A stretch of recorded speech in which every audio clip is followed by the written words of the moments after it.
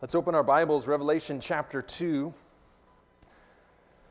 The one who commented about the video was me. We were kind of joking about it. You know, we screen these things ahead of time, but kind of when you're in the moment and you get kind of the whole feel of it, it's like, geez, it was just a little somber, right? Anyway, I thought it was a little somber. You guys are so gracious. You just didn't think anything bad about it at all. You were just tissuing your eyes a little bit. Anyway, I won't go on and on about that. If you're new here this morning, we're working our way through the New Testament verse by verse. We're in Revelation chapter 2, verse 18. We've got some new babies in our fellowship right now. It's so wonderful. Verse 18 of chapter 2, and this morning we take a look at the next letter in line, Jesus writing to his church. And this is the title that we're going to affix to it. You can write it in your bulletins, Discernment for Dangerous Days. How relevant is such a thought topic and this letter is to us today? I pray we will see. How many of us read ahead? Let's do it. Let's be bold. Let's raise our hands nice and high. How many of us read ahead? Yeah, you like half raise it. It's cool. It's cool. If you're a visitor, you're totally off the hook, so don't feel bad. Whew. If you read this, you don't get extra spiritual brownie points or whatever, but maybe you've been praying for me, because I tell you what, this is a tough letter. Not only to read, but to teach. It went, fairly well for service. I hope it will go the same way. Let's go to the Lord. Lord, as we read in each and every one of these letters, you exhort us. Because we have opportunity to hear, and not just hear, but to receive into our hearts, as we say, to listen to what the Spirit is saying to the churches. God, what else are we here for? We're not a club. We're not just a social group, but we're disciples of Jesus Christ. And as we confess that, Lord, we choose to follow you, no turning back. We are thankful and, Lord, inspired as we remember that you want to speak to us today. As I pray, the image comes through with crystal clarity. You're a perfect parent to your kids. And you are passionate about us. You are defensive of us. You are protective. And we're so grateful for that today. It's only the prodigal spirit, which sometimes we have, we confess, that doesn't appreciate your parenting. But Lord, even as we're prodigal, even, Lord, as we remain faithful, we can't deny your affection, because we see the attention you give us, the time you take to speak to us and tenderly turn us to you. We can't deny your love. We may not appreciate it sometimes, Lord, if we're turning, running, resisting, feeling the consequences of foolish choices. But even as that may be the case for some today, Lord, would it be your love that we see supersede even ourselves and our waywardness, our problems, our struggles? Your word speaks so perfectly to our waywardness, our many conditions, our culture, your church today. And God, though it may hurt or sting at first, we just want to embrace it. Knowing that you love us, knowing that we forever have your favor, that the love of God is never in question as we see the cross that sits before us and remember the one who hung on it for our sin. Thank you for your love, God. As you speak, Lord, pretty seriously to this church and to us today, would we, Lord, by the power of your Spirit, embrace and investigate our lives to see, Lord, how these things apply.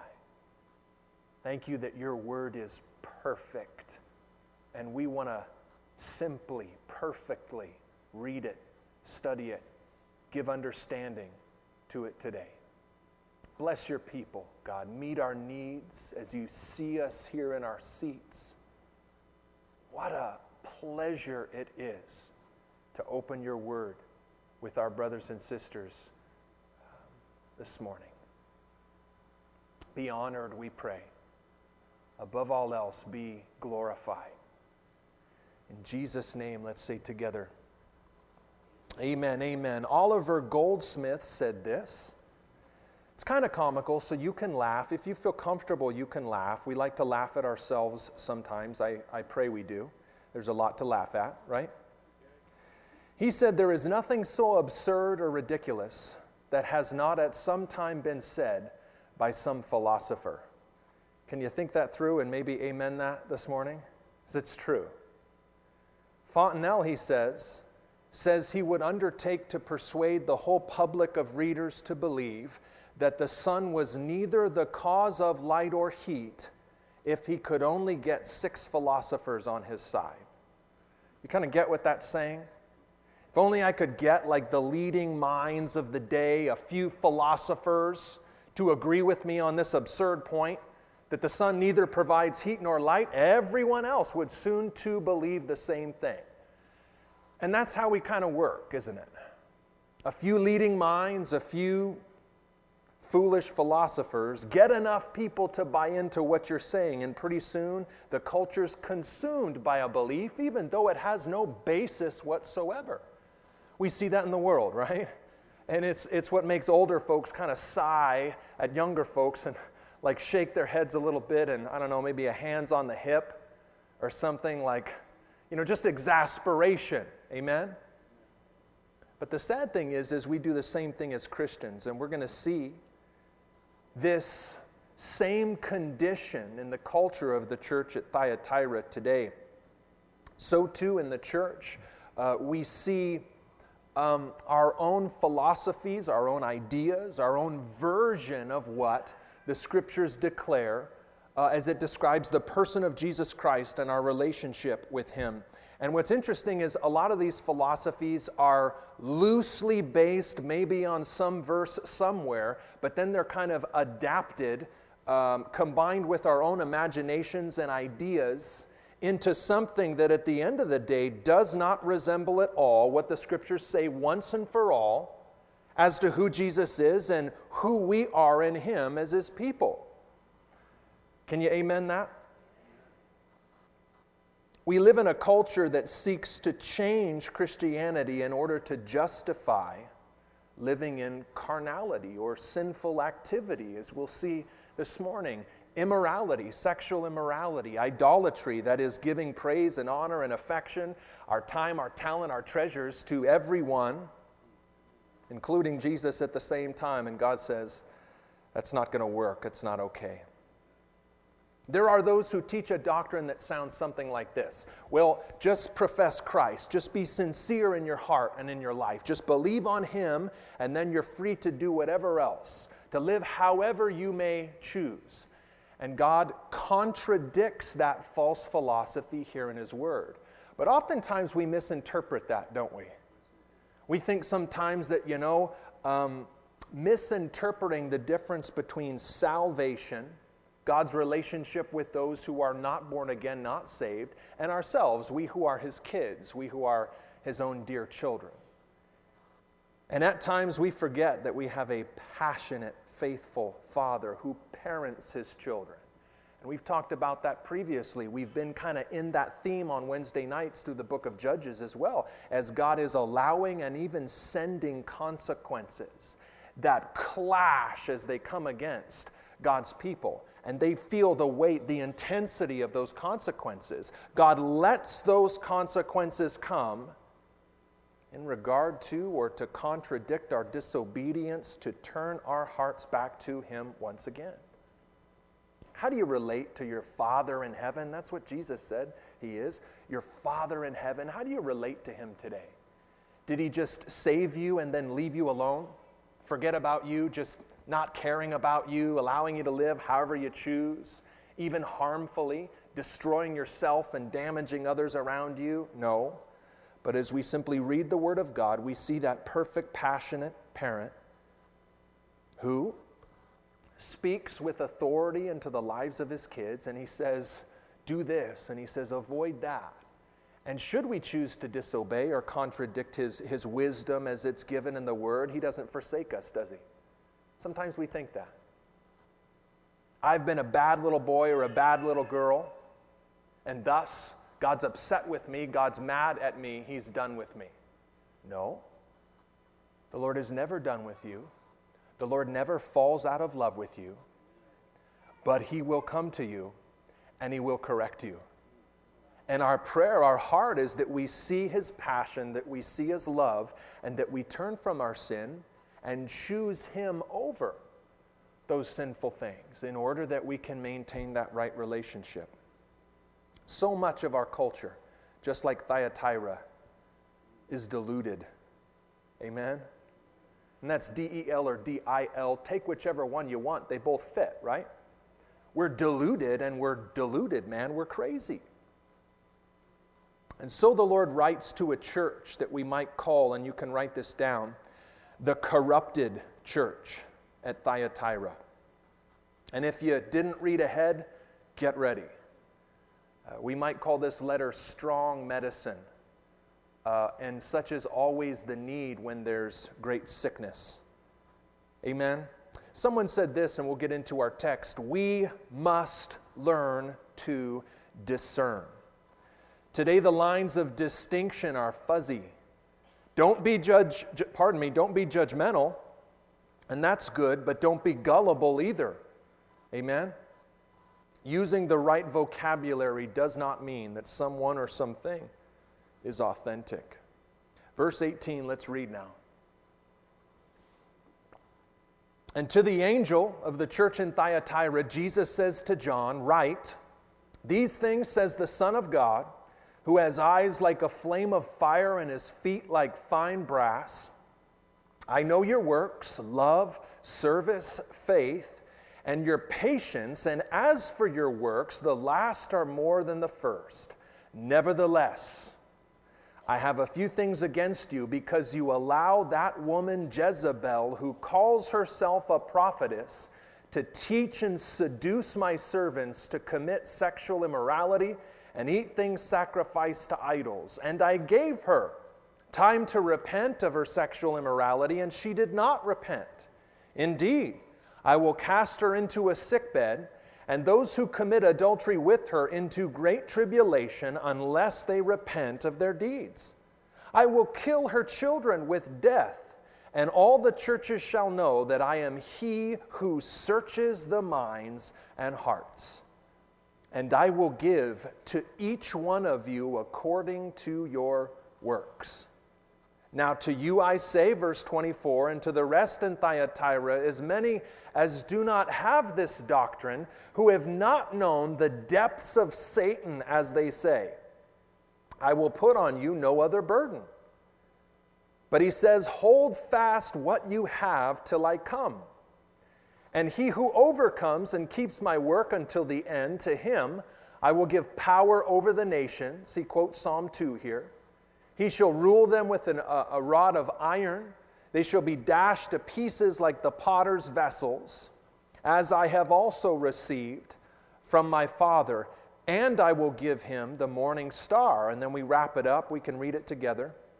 He who has an ear, let him hear what the Spirit says to the churches. The author of Hebrews reminds us that no chastening, no discipline from your dad seems joyful in the present moment, but it yields the peaceable fruit of righteousness if you listen to it, right? You receive it. So too our faithful Father, our passionate parent, Jesus Christ, makes that appeal. He who has an ear, let him hear what the Spirit says to the churches. Thyatira, it's interesting to me, not much is written or recorded of this city or even of that church. It's called by historians the least important of the 7 cities. We have no record of any real, prominence as a church or persecution either. And we've talked about all these things in the prior letters and cities. Some have said that this is the most unimportant of all the cities that Jesus wrote to. And also, another Bible student said it's insignificant in most every way. I find it interesting, firstly, that to such an insignificant, unimportant city that Jesus has the most to say. This is the longest letter that Jesus wrote to any other church. It's powerful, but I pray you see its power in its perfect message, its perfection, the passion of Jesus to speak truth into his people's life and to not just let them walk or run away, but to go after them in order that they might repent. What was called the most unimportant or insignificant city or church, Jesus has a lot to say. And that's a good reminder. You know, oftentimes in churches and in the body of Christ, there are those saints who feel unimportant or insignificant. And I think one of the ways in which our enemy uses that thought, and he seeks to separate us and isolate us and all those things, is that because we don't have a position or we're not a teacher or we don't have a ministry for whatever reason, we begin to think of ourselves as second-class citizens. Boy, if I don't show up next week, no one will notice. That's a lie. It doesn't really matter how holy I live or how passionately I follow Jesus because, you know, who am I really having an effect on? It's the leaders and pastors, and that's just crazy.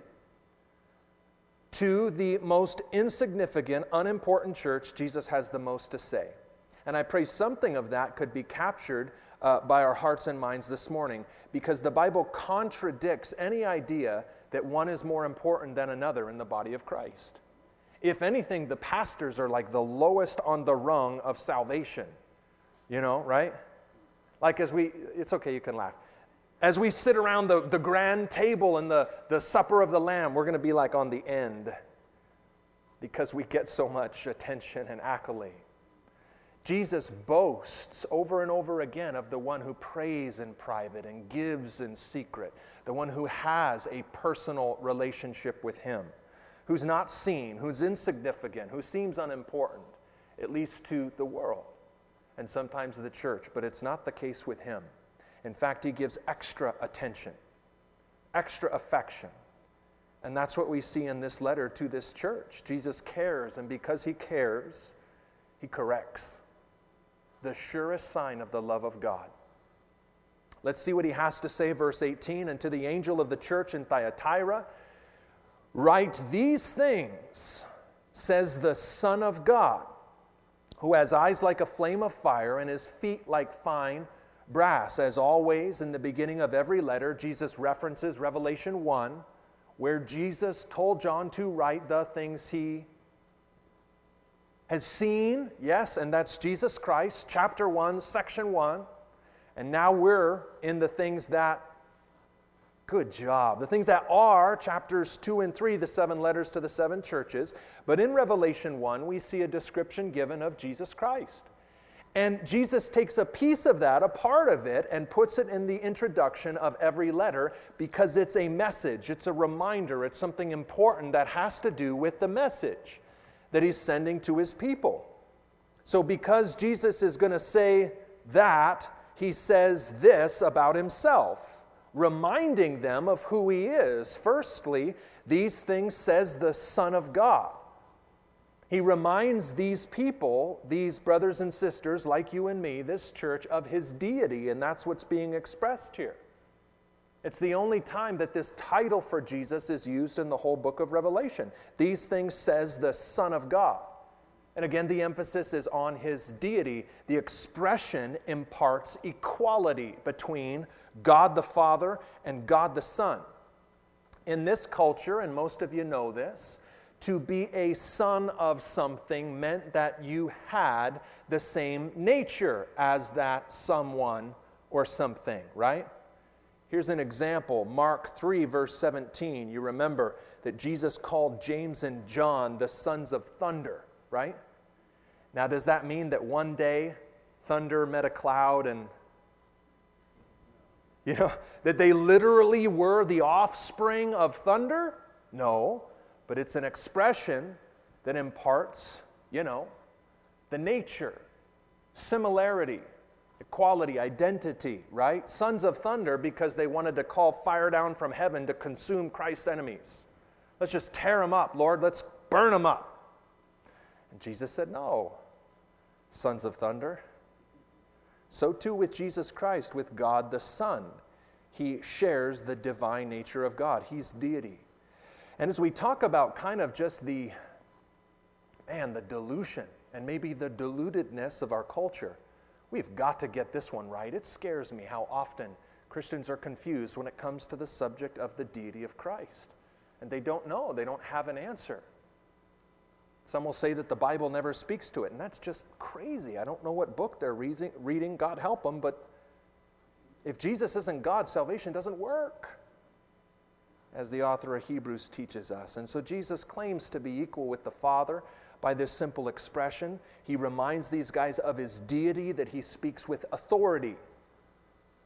These things says the Son of God. Secondly, who has eyes like a flame of fire. His eyes are not fire, but they are like a flame of fire.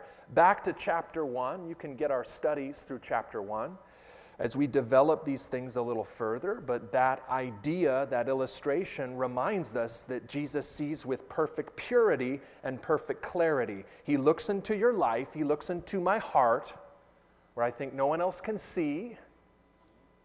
And he knows everything. He sees with purity and clarity so he can judge righteously. And that's what he's about to do for these Christians. He's about to pronounce some judgment, promise some correction. And so it fits. Lastly, Jesus said, John writes, these things says the Son of God, who has eyes like a flame of fire and his feet like fine brass. In the original language, it speaks of the refining process, refined, brilliant, pure, perfect brass, as it were, having been, refined in the fire. It speaks of purity. It speaks of the steadfastness of his ability. He's constant. He's immovable. He makes perfect decisions and doesn't regret them later. Wouldn't that be nice? But it also is a reference to judgment. And sometimes that's a subject that we confuse as Christians. The Bible says that judgment begins at the house of God. That's with you and me. Judgment is coming upon the world eternally should they persist in rejecting Jesus Christ. But judgment, there's biblical context, and that concept is important for us as Christians. The Lord's looking at us, loving us, inspecting us, and he's going to speak truth to us. And I pray it's something that we receive and embrace and listen as his Spirit would so lead. Jesus says, now speaking, verse 19, I know your works, love, service, faith, your patience, and as for your works, what a compliment this is. These are words of encouragement and affirmation. As we've noted in every letter, Jesus first points out something positive before he corrects. He doesn't just, let both barrels fly in anger or frustration. But as a parent, he speaks positively first, and then he lays it on. He praises his people. I know your works, love, service, faith, your patience. And as for your works, the last are more than the first.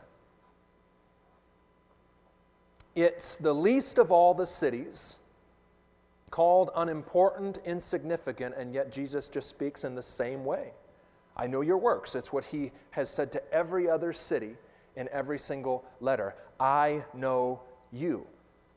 And thus I can speak accurately into your life. Hear what I'm saying. It's as simple as that. Sometimes we take offense to things that are said in the Bible or in a study by the person who's leading. And generally, unless it's incorrect, right? It's because we're guilty, right? Remember who's talking to you. It's Jesus. I see you. I know you. I love you. I'm going to speak some truth to you. I know your works. It may not apply to you. But if it does, I trust and pray we will listen. I know your works.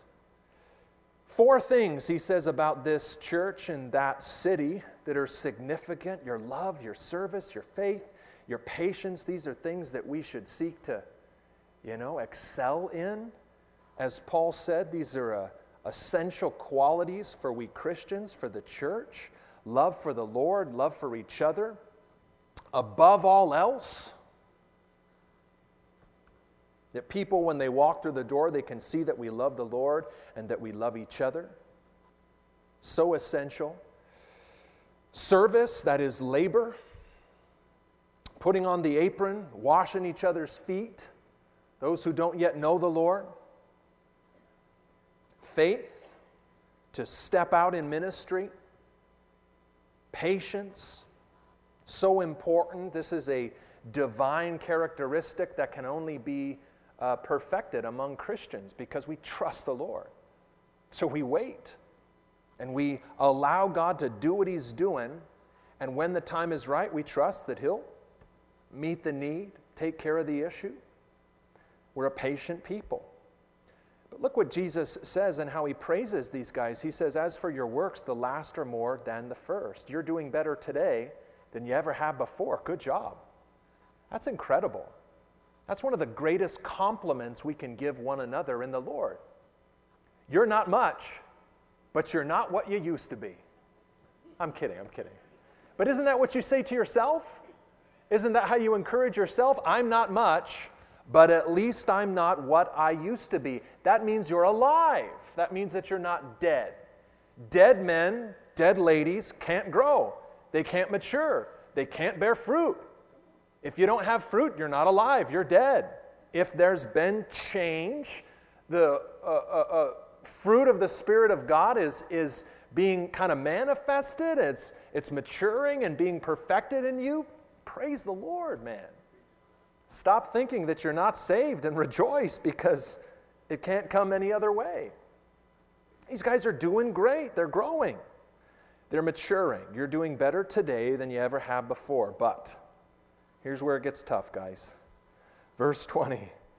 Nevertheless, and again, it's the same word that we noted 2 letters back, and it means this: despite all good.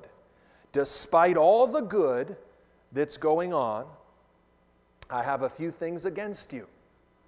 Because you allow, and you can underline that word if you want, because you allow that woman, Jesus says specifically, he's talking about a person here, who calls herself a prophetess, because you allow that woman Jezebel to teach and seduce my servants to commit sexual immorality, eat things sacrificed to idols, I have a few things against you. I gave her time to repent of her sexual sin, and she did not repent, the Lord says. This is interesting. It's unique among all the 7 churches. There was a central figure, a singular person that was the source of this corruption, the controversy in this place at that time. And Jesus calls her Jezebel. Now, that's probably not her name, right? That's a name associated with evil and infamy, as we'll see in a moment. And so it probably wasn't as she handed out her business cards, Jezebel. Also see Balaam, and remember we talked about that? Nicolaitan kind of stuff on there. Wolves come to you in sheep's clothing, right? They don't identify themselves as false prophets and false teachers. That's why you look for the fruit. That's how you identify them. Amen? Jesus calls her Jezebel, and this again is an illustration for us. We can look to the Old Testament. For those of you who are not aware, write these verses down. 1 Kings 16. Maybe you don't know where that is. Ask someone out to lunch and say, hey, tell me about Ahab and Jezebel and Elijah, and they will. 1 Kings 16, 2 Kings chapter 9, we see this representative of idolatry, sexual immorality. This figure called Jezebel.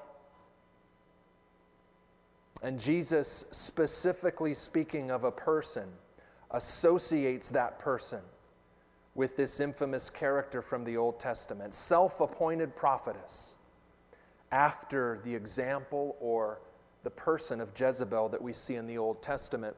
Someone said this: the name Jezebel had a powerful association. If we call someone a Judas or a Hitler, it would mean something strong.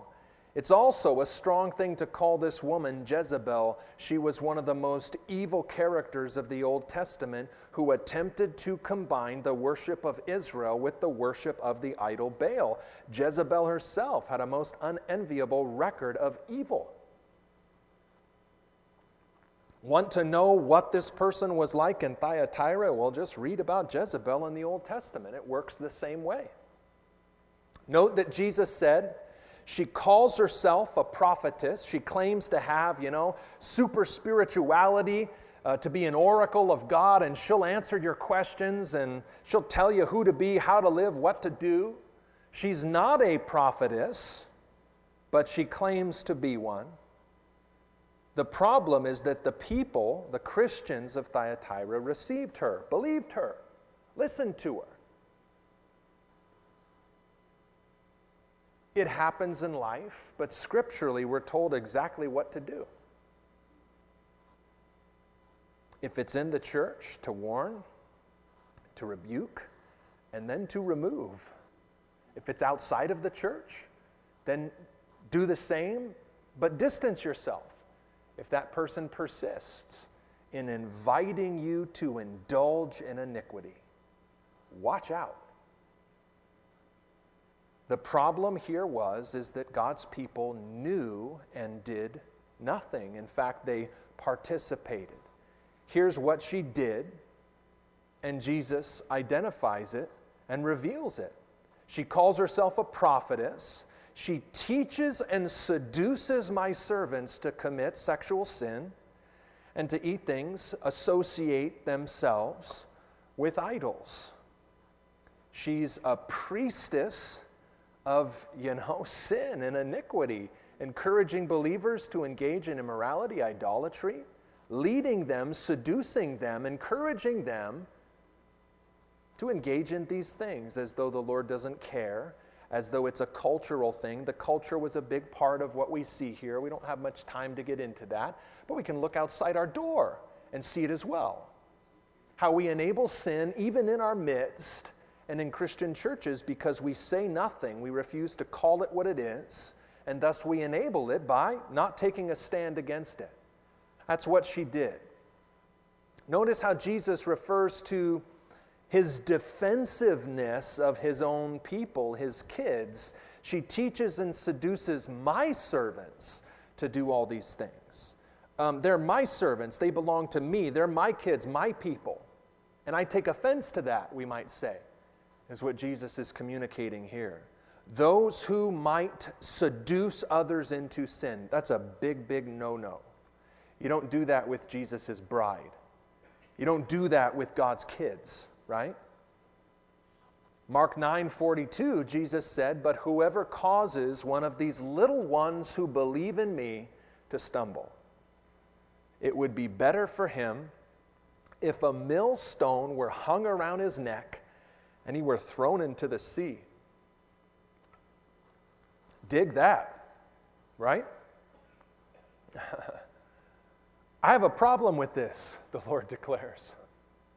Don't mess with a protective parent. They'll eat your lunch, right? And that's what Jesus is saying. That's the passion behind this letter and the love that's in the heart of this perfect parent as he talks directly to this situation, those who enabled this to go on. And certainly the center figure of it all. Notice what Jesus says, and this is God talking, so this is just powerful, right? I gave her time to repent, and she didn't. That's amazing. I pray we never miss, every single time we open this glorious Word of God, I pray we never miss His grace. That's incredible to me. Jezebel, man, And she gets the same grace of God that you and I do too. Isn't that glorious? None of us deserve it, but all of us can benefit from it, we can receive it. Isn't that amazing? There's no sin that's too great, no distance that's too far that God's grace cannot bring you back from. That's amazing to me. That's the stuff that we better be teaching and preaching as believers, especially to those who are lost. I gave her time to repent. She refused. This Jezebel rejected the work of the Holy Spirit, convicting her. God gave her time without confrontation, without correction, without consequences. That's the crazy part about parenting, right? And we're on our knees desperately about that issue as parents, and we should be. But God knows what He's doing, right? So He gives Jezebels and people like you and me time, space to repent. He's convicting us, He's calling us, and He's waiting. Because He's gracious, long-suffering, slow to anger, rich in love. That's amazing to me. That's the mercy of God. It's just extravagant, isn't it? Time to repent. God gave Jezebel, He says divinely, time to repent. She refused. We've got to remember to practice the same with those in our lives too, especially brothers and sisters. That's the context of this letter. We're a little hard on each other sometimes, especially new believers. And I think there's reason for that at times. It's not good. It's never justifiable. We've got issues, and hopefully we know it. But as God gives people space and time to repent, I pray we do the same. Judgment is coming because she rejected the work of the Holy Spirit calling her to repent. She refused.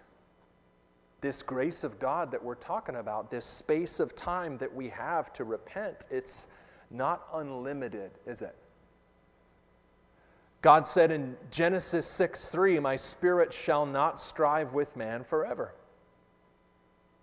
We've got to take advantage of the time that we have to repent. Or the Lord will turn up the heat, won't He? Because He loves you. Because He loves me. He gives space and opportunity, time to repent, and God help us, we've got to take advantage of it. Jesus is talking about Jezebel here, but note that He's still speaking to the church. Good things are going on, but they're corrupt. They're allowing this corruption to continue, doing nothing at all about it. Jesus is going to go on to say, I'll deal with Jezebel. You change the course of your heart. Someone said it wasn't necessarily a large group following Jezebel, but a little leaven affects a whole lump of dough.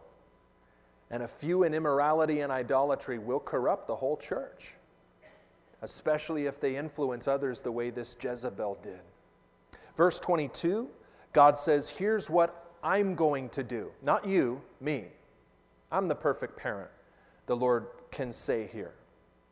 Indeed, I will cast her into a sickbed and those who commit adultery with her into great tribulation, unless they repent of their deeds. I will kill her children with death, and all the churches shall know what we willfully sometimes forget, that I am He who searches the minds and hearts, and I will give to each one of you according to your works. This is the principle, we might say, comparatively, of sowing and reaping, isn't it? This isn't salvation, but it's that spiritual law of sowing and reaping. Sow to the flesh, I'm going to give you according to your works. I'm going to let you have it. If you want it, go get it. It'll kill you. It'll hurt. But I'll be there. Sow to the things of the Spirit. Walk in the Spirit. It's life. I will give to each one of you according to your works. Jesus says, I'm going to cast her into a sickbed. Before He tells these believers what to do, and we'll get there in a minute, He says what He's going to do. I'm going to take care of this issue. It's my house, my church. I'm going to exercise authority over it. I'm going to bring some consequences, some discipline. I'm going to chastise Jezebel here, cast her into a sickbed along with those who commit adultery with her. Some very well might die, those who were following after her. Those who were caught up in the adultery spiritually and literally that she's peddling or preaching. Someone said, for this reason, the figure of a sickbed is fitting. They were guilty of adultery, both sexual and spiritual. It is as if Jesus says, you love an unclean bed, here, I'll give you one, and cast you into a sickbed. Someone else said, what was the sickbed? It could simply be an image of affliction, or it could be a literal sickness that Jesus would allow in the lives of Jezebel and her followers as corrective chastisement, consequences, and we have a biblical basis for that. Note the purpose of this consequence, of these kinds of discipline. Jesus tells us, I'm going to do all this unless they repent. That's the purpose of the divine discipline of God for those who are his kids. It's to wake us up and draw us to a place of repentance where we say, you know what, enough of this nonsense. The grace of God kills me because he doesn't allow the full consequence to come. At least we don't start there. As much as we want to rebel, the farther we go, things get worse. So respond to his teaching and his training. He called them to repent and they refused, and so now he's got to speak a little more loudly. Cast them into a sickbed, maybe some unto death. Verse 24, Jesus transitions. He speaks to a different part of the congregation. Not just to those who are in error, but to those who are faithful. He says, now to you I say, and the rest in Thyatira, as many as do not have this doctrine, who have not known the depths of Satan, as they say. I will put on you no other burden. Hold fast what you have till I come.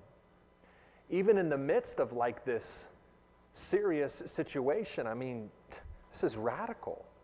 There were still faithful, uncompromising Christians who were standing their ground, holding fast. They weren't stopping, they weren't bailing, they weren't quitting. They were teaching their kids and leading the church. They weren't distracted, they weren't discouraged by what was going on, but they were doing it. They were the remnant, they were faithful, maybe even the majority, we see as we look back in history. So Jesus simply encourages them, doesn't he?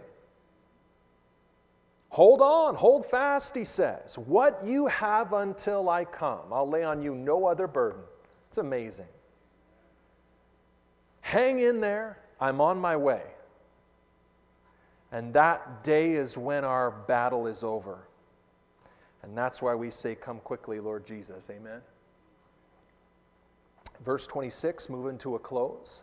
And he who overcomes and keeps my works until the end, not your works, my works, right?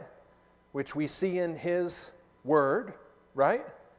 He who overcomes, and as always, note the context of the statement, the word, powerful word, speaks of labor and energy and difficulty.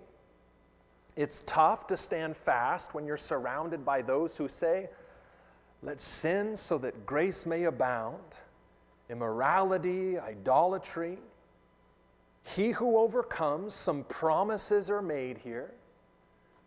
The peaceable fruit of righteousness. He who overcomes and keeps my works until the end, to him, he says, firstly, I will give power or authority to rule over the nations. And again, he quotes Psalm 2, wherein we see Jesus ruling and reigning on the earth. This is the period, the millennial reign of Jesus Christ after his second coming. We'll get to that later. But we come back to the earth with the Lord Jesus, and there we rule and reign with him for 1,000 years. And righteousness, for the first time in earth's history, will be legislated. It will be enforced with a symbolic rod of iron. That is, there's no other way it's going to be, because God is ruling and reigning from the city of Jerusalem. And he's giving us authority, the authority to rule and reign with him. And we'll talk about that later. He shall rule them with a rod of iron. Those who disagree, they shall be dashed to pieces like the potter's vessels. You know. As I also have received from my Father that authority, I'm going to give it to you. Secondly, Jesus says, and I will give him the morning star. What's that? Super cool, provocative, exciting. We've got a Bible verse, folks. Revelation 22, verse 16. There we read that Jesus himself is the morning star. And that's beautiful imagery. Not super cool treasure. What are you going to do with it in heaven anyway?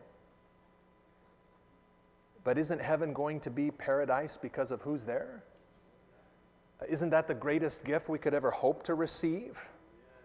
Why we've come to Christ in the first place? It's for freedom and fellowship. It's for something that we've longed for our whole lives that's led us to Christ, that nothing else can satiate, satisfy, or fulfill. It's just him. And so we receive the gift of himself, the reward of himself, as we stand fast and are faithful. It's incredible to me. It's the culmination of the Christian life, isn't it? To be known as we're known, to see, though we see in a glass or mirror dimly, darkly, now we're going to see Jesus face to face shortly. That's the high point of our life. It's what we long for more than anything else. I tell you what, the nonsense about sitting on a cloud and playing a harp like a fat baby for all eternity, I'm just not really into that. But to stare upon an infinite, eternal God, within there's no variation or shadow of turning. From every glance and every perspective, you see perfect beauty. I'm into that. Lastly, he who has an ear, and let's do it. Come on, roll up your sleeves. Go like this. He who has an ear, we have two. I pray we use them. He who has an ear, let him hear or listen to, receive appropriately what the Spirit says to the churches. Again, it's plural. What's being spoken here is for everybody, isn't it? How does it apply to you? It's a great reminder in regard to Bible studies. I think that it's inappropriate for pastors, unless the Scripture is crystal clear, to tell you where you're at and what to do. Because what do we know? Amen? It's the Holy Spirit's job to interpret and to provide personal application of His Word to His people. I like that there's a range of recipients in this letter. You know, different aspects of the audience, as it were. How does this letter hit you? In what condition are you? Most of the time, we don't know. That's why we just speak the word and let the Lord do His thing, right? The Lord's speaking to Jezebel here, right? Maybe that's you. Those who seduce and lead others into sin, God help you. You better repent. You better turn. You may be in a season of grace. You may be given space to repent, but it's coming to a close and things are not going to be good. The Lord's going to come and fight against you with the word of His mouth. We read last week. It's radical. So you better repent. Maybe you're a follower of people like Jezebel. So people say, come on, let's live in sin so that grace may abound. And you go and you do that. You better repent. You better get right. The Lord loves you. He's going to allow consequences to come to wake you up and get your attention with the hope that you'll choose to repent. Thirdly, there are those we see in this letter who don't participate, but they let it happen. They pretend that they don't see. They enable sin to just have its way with God's people because they won't take a stand. They won't say, you know what, that's wrong. That's not biblical. As for me and my house, we'll serve the Lord. That's not what we're going to tolerate in our midst. It's not okay. Those who enable sin by permitting it, allowing it, better repent. Lastly, fourthly, there are those that the Lord just praises here, right? Those who are faithful, those who are taking a stand, those who are holding fast to His word. Praise God for that. If that's you, be encouraged. Keep it up. I know it's tiring, exhausting. Don't be discouraged. Don't think that you're alone, because you're not. Stand fast, the Lord's on His way. Amen? So however this hits you this morning, I pray that you ask the Holy Spirit and that you listen to what He has to say as He diagnoses the condition of your heart. It's amazing, isn't it? It's so new covenant. Someone said this, it's sobering to realize that you may be doing many things right and still be headed down the wrong path. We can be like the church at Thyatira, whose growing works demonstrated their love, yet because of their lack of discernment, they were guilty of tolerating false teaching. Someone else said, and this is so current for us, our politically correct times may lull us into believing that striving for discernment is wrong. But watch out when someone tells you that all paths lead to truth, or that a sincerely held belief, regardless of what it is all that's important. Compromise can lead to spiritual death, just as surely as Jezebel's corrupt, self-made religion resulted in her being cast into her sickbed. The Lord speaks to us, He appeals to us, He reaches out to us, and I trust and pray that we'll listen. Amen? Father, we don't ever want to be in the place where we are wise in our own eyes, where we say, that doesn't apply to me. But we want to open our hearts because we know we can trust You, because we know You see with perfect clarity. We know that You've paid the price for our sin on the cross of Calvary. There's no question of Your love, that You're passionate for us. You chase after us. You plead with us. You pray over us. You work so perfectly so that we can just see that You are right, that sin stinks, and to live in fellowship with You. Help us, Lord, to recall all these things, to trust You, and then to let You apply Your word to our hearts today. The sword of the Spirit, God, apply it. What camp do we fall into? The solution, Lord, is so simple. Soften our hearts to be a people who repent, Lord, quickly, constantly, daily, Lord. If there's something major that we need to come clean of today, God, there is grace here. There is help and support. There is mercy. There's compassion. Lord, don't let us leave and close our heart, resisting this call to repentance. Would Your Spirit be working, purifying Your people, calling us to enjoy what You've given us at such a high price, Lord. Have Your way with us, God, we're asking today. Lord, we've got a world of people surrounding us that are going to hell. They're going to be separated from You in a place made for the devil and his angels forever. We are not okay with that. Maybe we have struggles or difficulties, God, but we choose to say that those souls are worth more than our present pleasure. Maybe it's not sin, but maybe it's just folly, God. Maybe it is idolatry. You tell us, Lord. Help us, we pray, to see souls as the greatest treasure that we could live for and chase after. Make your aim our goal, we pray. And so bless us as we do. Lord, I love your blessings in these letters, each one unique, because right choices pay off with such things that the world can't give or know. So fill us with your joy and your peace, God. All that you are and all that you have as we choose to follow you. In Jesus' name, let's say together, amen, we say. Amen. God richly bless you in your week. Before we go, if you need some personal ministry, don't leave today.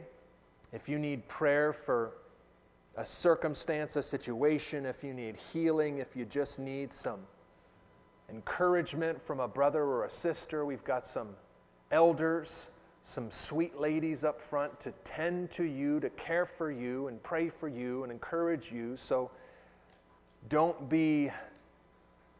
miss out on the opportunity. If you need a little personal ministry today, come forward and they'll be delighted to pray for you. Enjoy some fellowship before you go. God bless your week.